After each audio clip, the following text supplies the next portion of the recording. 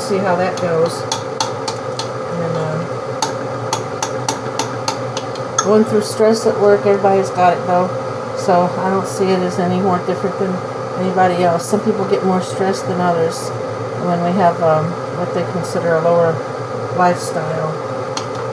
It's harder to stay employed sometimes.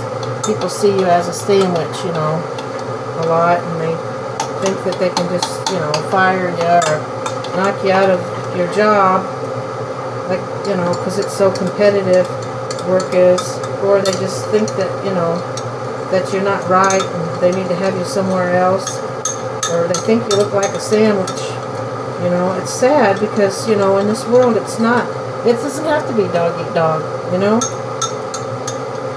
There's so many other jobs we can get, you know, or move around in, you know, and let them have their way.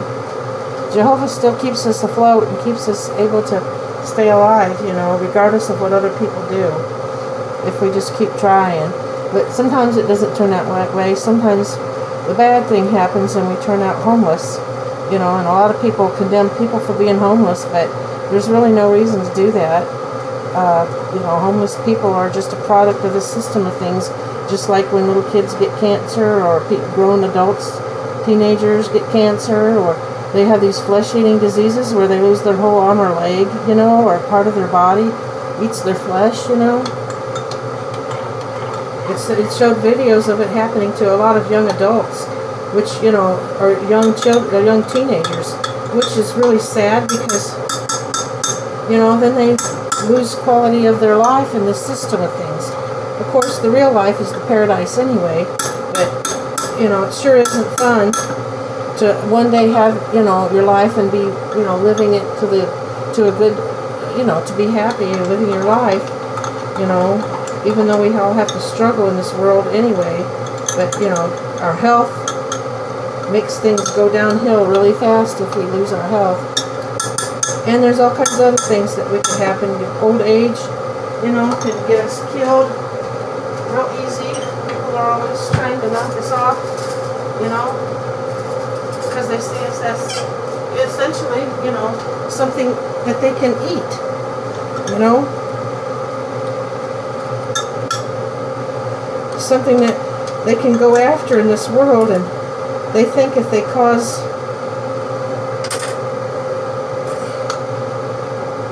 you know, us to lose our job and our way of life and be homeless, that or our quality of life, that they can feel better about themselves, and then their health, you know, their body and their life prospers. I don't know what makes them feel like that's something that they can do, but a lot of people really think that that's a way to go sometimes. Or, I don't know, they feel that need, I guess, to do that. This is just about melted.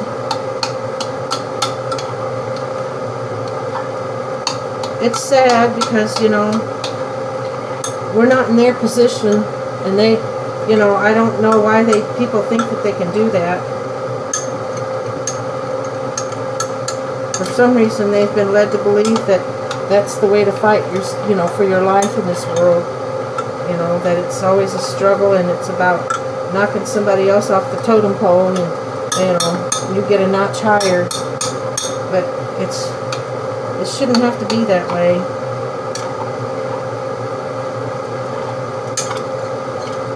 That's also part of the system of things, I guess, you know.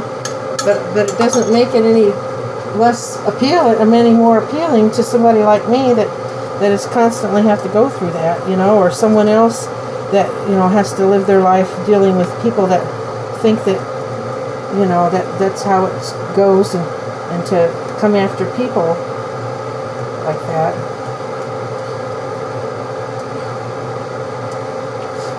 I had this put in a Ziploc bag, trying to keep it dust free, but I think I might have had it set out for a few hours one day when I was looking at it, and it got little pieces of dirt in it or something. Oh yeah, I got them cleaned out pretty much now. I think it's melted. So here we go. We're going to try putting this in there.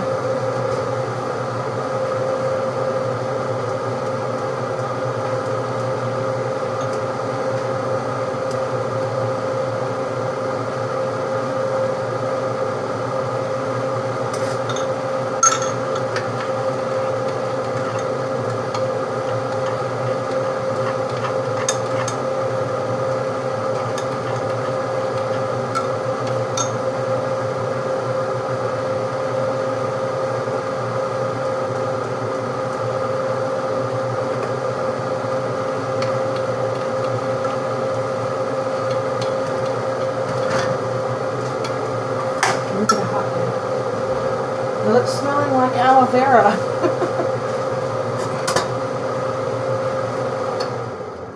I'll turn that fan off. Ooh, it's hardening up. Here, let me leave it on here.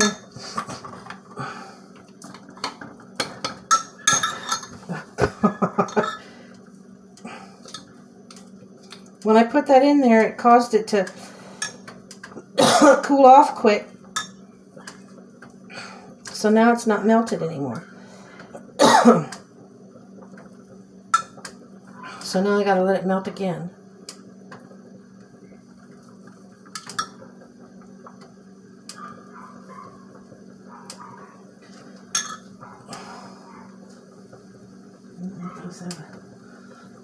I got one of my hairs in there. I got it out.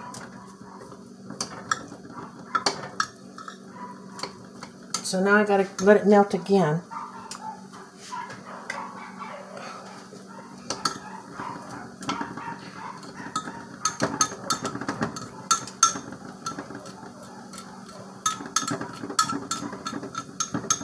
The puppy dogs, somebody's puppy dogs are out there barking. I don't mind it though, it don't hurt me at all. As long as they ain't barking at me. They sound like they're doing innocent barking, whatever it is. I don't feel like it's... I'm in the house anyway. They probably don't even know I'm in here. So whatever they're barking at, I don't know. Well, now I got so much melt and pour, or so much of this ground up soap to put in here, it doesn't seem to be melting. Wait a minute, there it is. It's trying to melt. Let me turn it down a little bit. I might have to cut up some more melt and pour in there. Maybe I'll do that. It looks like it might work as a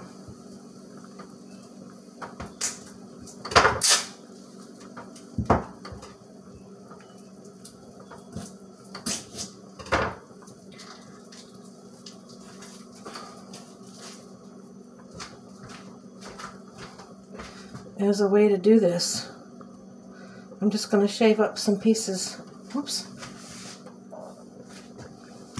Let me turn it this way. Into this pot. Let me put there's a pantry door there, so I don't look like a funny background or something. I'm going to melt some of this melt and pour again. Well, this is going to take forever. This is my first time trying this, I guess, so it's got to take a long time to do it. I don't want a big long upload, though, because I don't have any way to edit this video, and I don't want it to be real long. I was kind of hoping to say my words that I wanted to say and get this done and poured and over with about, you know, in about 5 minutes or so. But it looks like it's going to take a little longer than that, because now I got to melt all this other melt and pour again.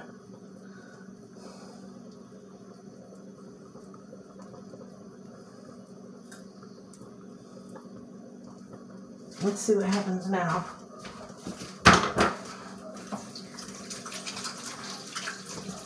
Bubble bubbles, playing with soap.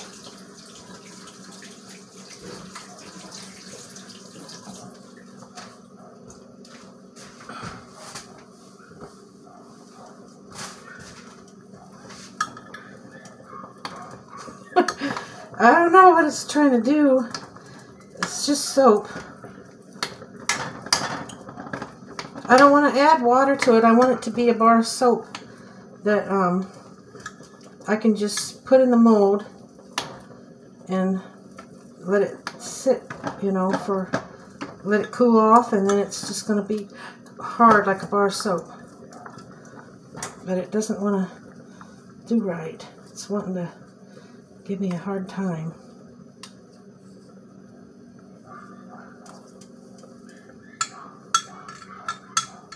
You just dump the big old clunk of it in there.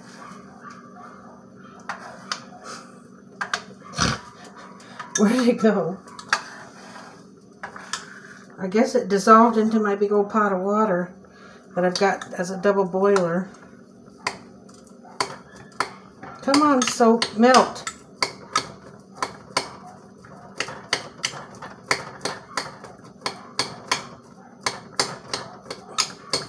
I've got it turned up.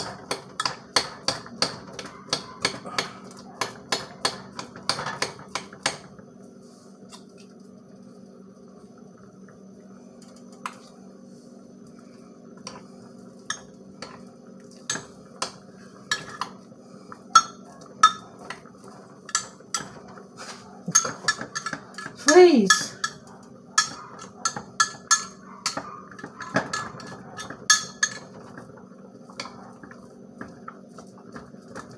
I'm gonna have to add a little water to it, I guess.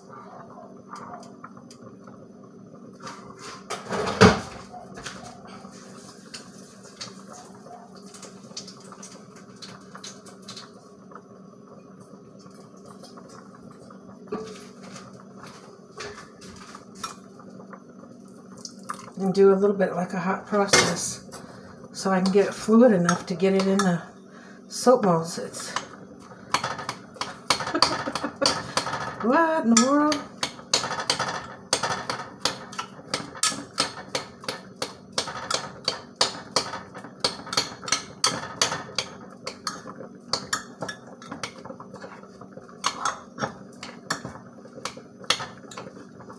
Which means I might not be able to get it out of the mold today. Might have to wait till in the morning.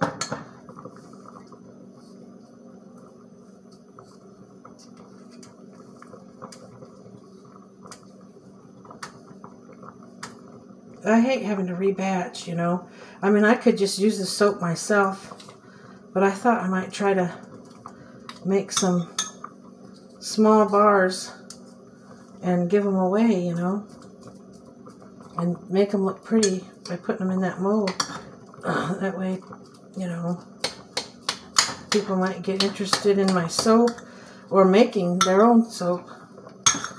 I really haven't sold any soap yet. I used to sell melt and pour, and I'd put some essential oils with it and decorate it. And I did sell a few, but not that much. And then I gave up on that, and I always was selling perfume solids. I was able to do that. But when COVID started, I stopped doing it because everybody, you know, needed to get their pantry stocked up at the store. So I just kind of quit selling it. Plus, I was working a lot at the time. So I thought, well, I'll just stop for a while and maybe pick it up later. You know, things get better. Because I don't want to make people buy my stuff, you know, if they needed to be or wanting to be stocking their pantry up and needing the money for that. So, I mean, it was only like, you know, $7 or $8, you know, with the shipping included to buy my perfume solids. But I thought, well, I'll just stop for a while. People can stock up their pantry, you know. Might not have got many sales anyway. So,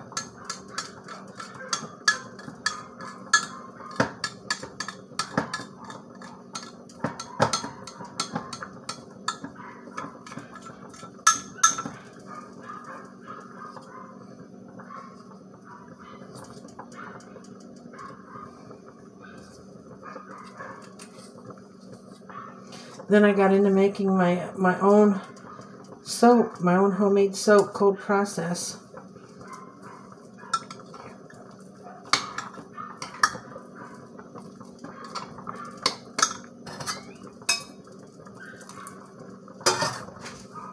And I haven't sold any of that yet. Because, I don't know, I'm still in the... I've been doing it for 2 years, plus I work full-time most of the time. So I'm kind of in the experimental stage, you know, of getting a good recipe. Because the recipe they give you on online, or online and on YouTube, they're good recipes. It's just that I want to make it more moisturizing, or have maybe a soap that you can use that is cleansing, like Dial soap, you know, that they got at the store, and some that's like Dove soap. or more moisturizing. It doesn't have to necessarily be like Dove soap. I just put a bunch of cocoa butter in there, or shea butter, and you know, and add my super fats, and then I'll have a moisturizing soap. So I'm kind of in the experimental stage, trying to figure out how to make my own, you know, recipe. And I don't really know a lot about measurements or anything, just the fact that you can change the super fat, you know. And I know a little bit about the oils and, you know, how cleansing each oil is and how well it does. Like coconut oil is really cleansing, they say. And cocoa butter and shea butter, you know, you can make soaps out of those too, but you won't get much of a lather, which means that the cleansing factor goes down. But you know, at the same time, you do get a little bit of a cleansing factor, but you don't have to. But you don't get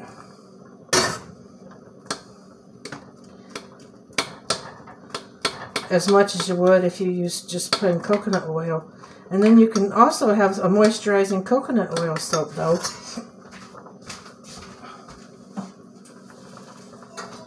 If you add more coconut oil to your recipe,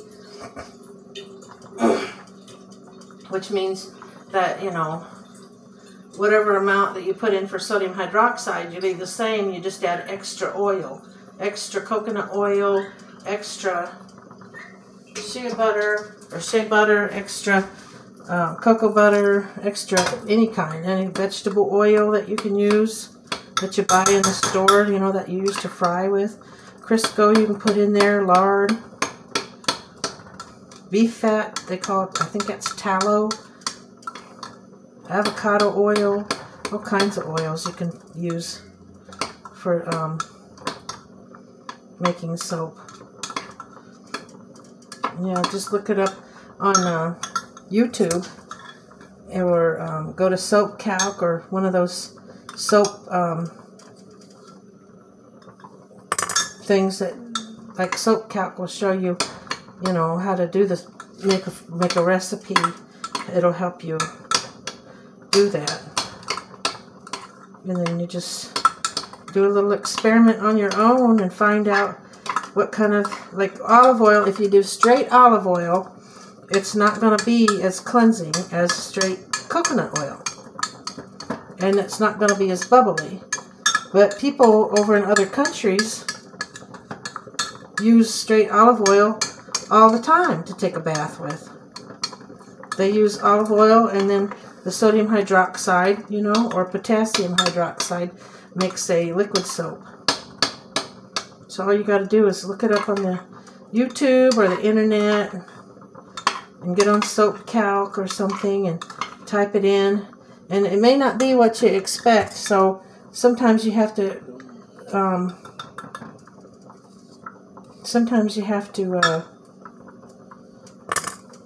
figure out what you want yourself, and then you can come up with a recipe you like, because you might think that it's not going to be creamy, because on Soap Calc it'll show you creaminess and bubbly and all that cleansing, and then it doesn't turn out how it says it's going to for whatever reason. Maybe you used something different or did something different, or maybe it just doesn't do it the way it says. So you have to work with it. People that are, you know, better soapers than me can do something a little quicker, you know, to get theirs.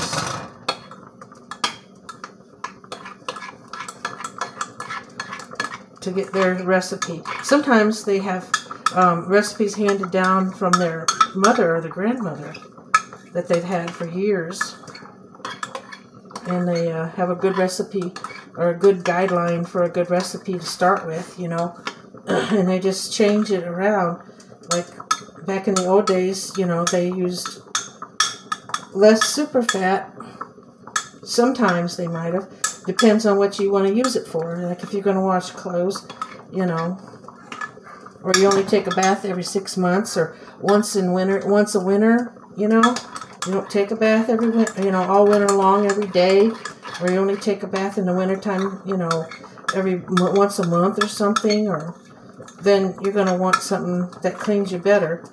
Or if, you know, it depends on how poor or rich you are and how much heat you got in the house. So the recipes were a little different back then, and they've got all kinds of different ways of making soap again now too. They make those soap noodles, and that you buy. You can make a better shampoo, because some of the shampoos you make with homemade soap is every time I keep putting water in this, it keeps getting hard. And then I can't pour it. So I don't know if it's the nature of the soap or what. I'm trying to get it all melted and all liquidy, and about the time I get to that point, it starts hardening up, hard as a rock. Well, not hard as a rock, but, you know, it doesn't want to stay melted. So it looks like I'm doing a hot process, I reckon. I think I'm just going to leave it in there with some of these chunks, because otherwise I'm going to be stirring this all night long. I think we're going to pour.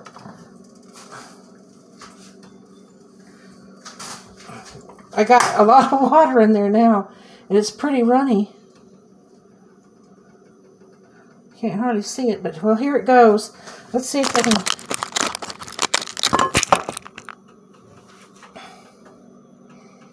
pour it in these molds. See, I've got some big pieces in there, but if I wait too long, it's not going to ever... I won't ever get a bar of soap out of it.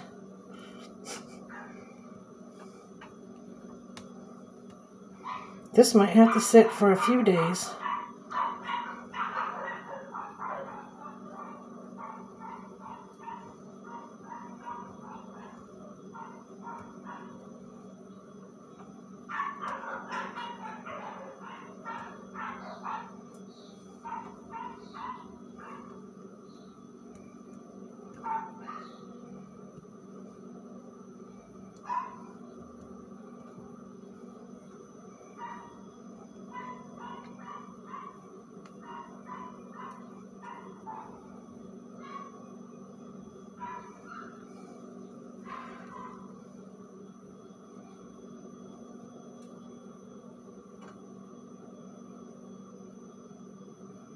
It's hardening up fast.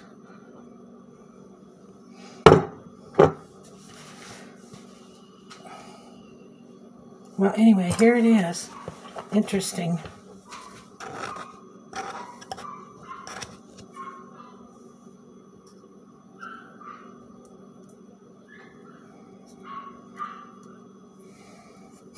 Oh my goodness.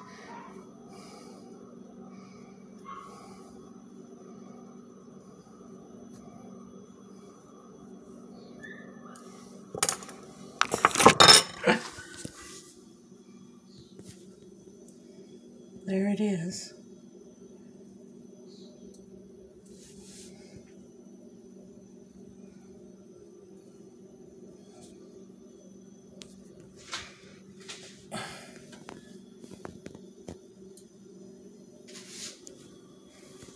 There's one. There's one. There's the other. And again, this video editing stuff or videotaping is hard for me to do. It's getting hard already. Well, anyway, I'll bring you back when it gets hard, unless I have to wait a few days, and then I'll do it later in a few days. Okay, thank you. Bye.